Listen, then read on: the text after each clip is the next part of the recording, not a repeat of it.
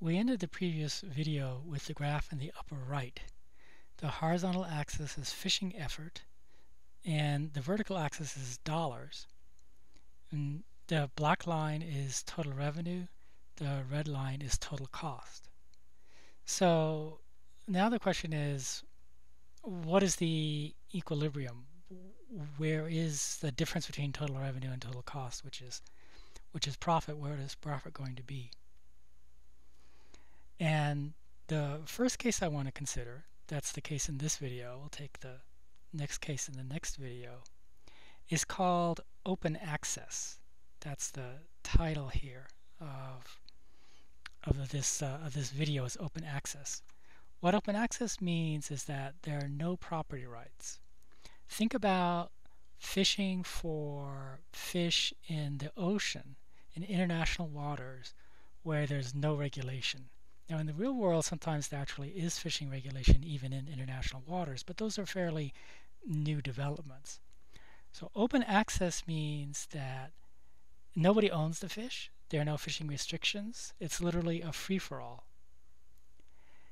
In open access, I claim that the equilibrium is going to be, so the open access equilibrium is going to be where profit equals 0. Now remember from the very beginning of the class, when we talk about profit here, we mean economic profit, not accounting profit. So 0 economic profit is a pretty good place to be. It just means that you're covering all your costs, including your opportunity cost. So you're making as much money being a fisherman as you could in any other industry. If accounting profit were 0, you'd be in trouble. But economic profit, as we know, is different, and economic profit equals 0 is a perfectly fine situation to be. Next, I need to argue that not only is it a perfectly fine situation to be, but it's the equilibrium. Suppose it weren't the equilibrium. If it weren't the equilibrium, then the equilibrium would either be characterized by positive profit or it would be characterized by negative profit. But I claim that if you had positive profit, then you'd get entry. In other words, people who weren't fishermen would see, wow, you can earn positive profit if you're a fisherman. Whereas all of us people who aren't fishermen, we're just covering our opportunity costs and making 0 profit. And since this is an open access situation, anybody can become a fisherman and catch fish who wants to. There's no restriction. It's a free-for-all, as I said. So in the presence of strictly positive economic profit, non-fishermen are going to quit their jobs and become fishermen, and they're going to enter the fishing industry and start getting some of this strictly positive profit. So that's not going to be an equilibrium. And what will happen just intuitively is that as these firms start to enter, if you think about the market for fish, you have a supply curve and a demand curve. The supply curve will shift out, and that'll decrease the price, therefore putting a pressure on profit. So that's not going to be an equilibrium. Okay, how about if profit is less than 0? If profit is strictly less than 0, I claim that there's going to be exit of firms,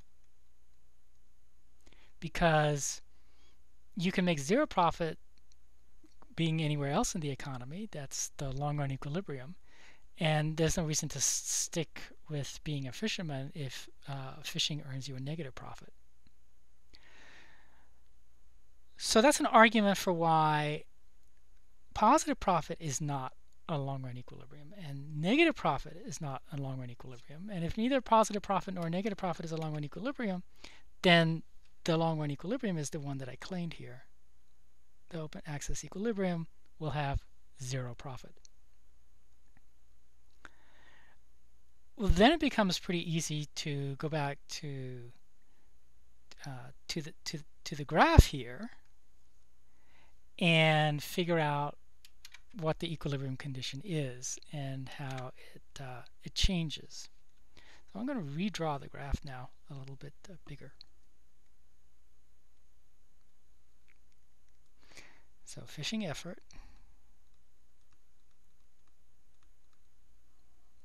dollars,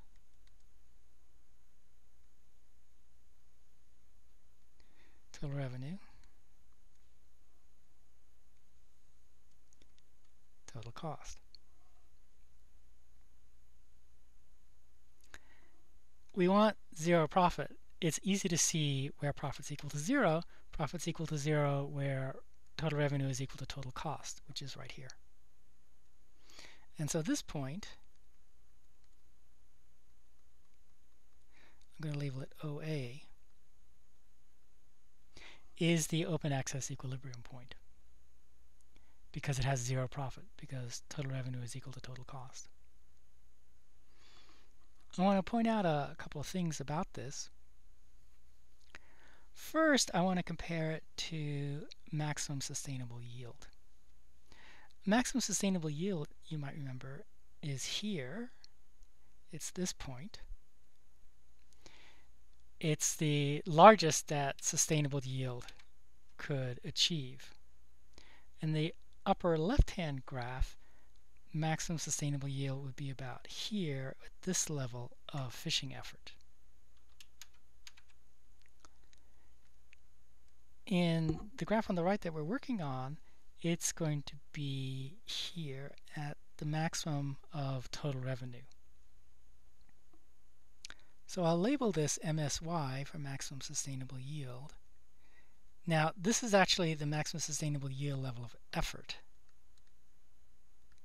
It's not the maximum sustainable yield itself. The maximum sustainable yield itself is the number of fish, and we don't have fish on this axis. The only place here, we have fish here on this axis. This is the steady state yield, and we have fish here, births minus deaths per year. So in those diagrams we have fish, but in the diagram we have with total revenue and total cost, we don't have fish.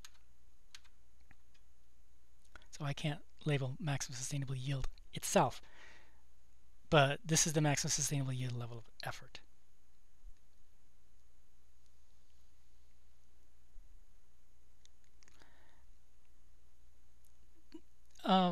The other thing to say about open access equilibrium is this is sort of not a great place to be.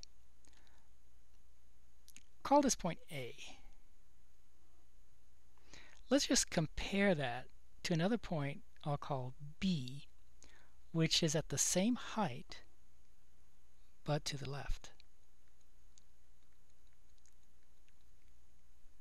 So the industry is not at B.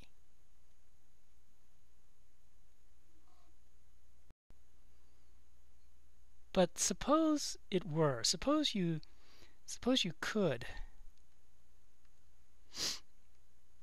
convince the fishermen to be at B's level of effort. Let's see where revenue and cost is going to be. Total revenue is going to be here.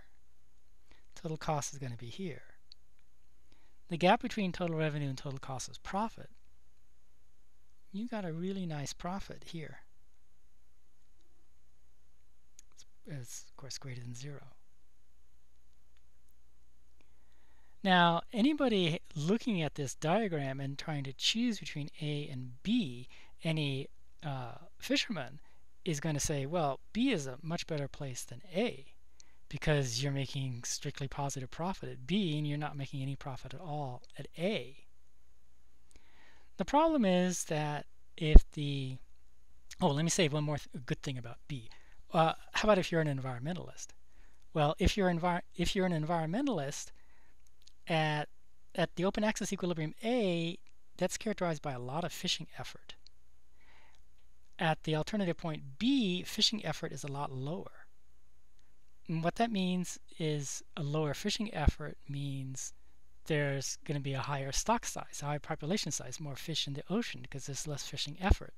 So not only would the fishing industry prefer point B to point A, but environmentalists would also prefer point B to point A. So why did I say A is the equilibrium when everybody would prefer B? Well, suppose the industry tried to enforce B's level of effort, which is down here. So the firms get together and they say, guys, we're all going to cut down on the amount of fishing that we do, all the way so that in the aggregate we get all the way down to B. And well, they'd be making this nice amount of profit. But the problem is, even if they, so one problem is entry. But suppose they were able to, this doesn't go really along with open access, but suppose they were able to keep new firms from entering. So the old firms don't have any legal barriers to fishing, but suppose they could keep new entrants out. Still, if everybody got together and said that they were going to all go to B, there's an incentive to cheat. Because suppose when everybody else is at B, you decide to increase your level of effort over to here. Well, then you can grab this much profit from here to here, the difference between total revenue and total cost. And that means that this cartel is going to be under pressure. Every single fishing firm has an incentive to cheat. And it's hard to keep cartels together for a long time. Eventually, you are going to get cheating. That's going to be increasing this fishing effort. Where does the cheating end? Well, you probably know by now the cheating ends at the open access level of effort, where there's no more incentive to cheat anymore because all the profits have disappeared. So B is a better point than A, but A is the point that you're actually going to observe. I mean, there might be some times when you observe a point like B, but it's not going to last long because the incentives that firms have to cheat.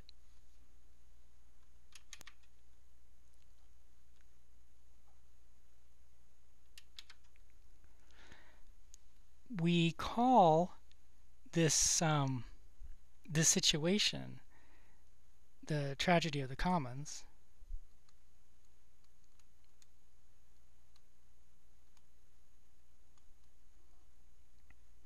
This is the title of a famous article that was written in the 1960s. And a better term would be the tragedy of open access. The author was a biologist, not an economist, so he used the term commons instead.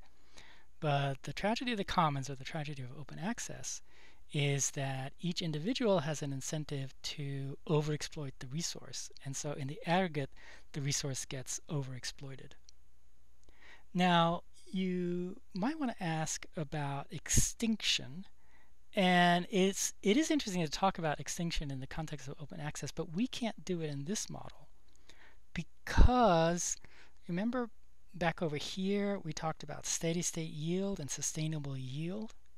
So because we didn't have the mathematics to talk about dynamic modeling, we had to assume that you were in a sustainable state.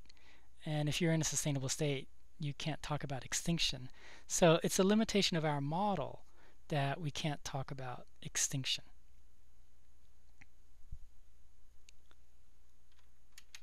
So this concludes our theoretical discussion of open access. We'll talk about open access in a real-world data-driven context in a little while.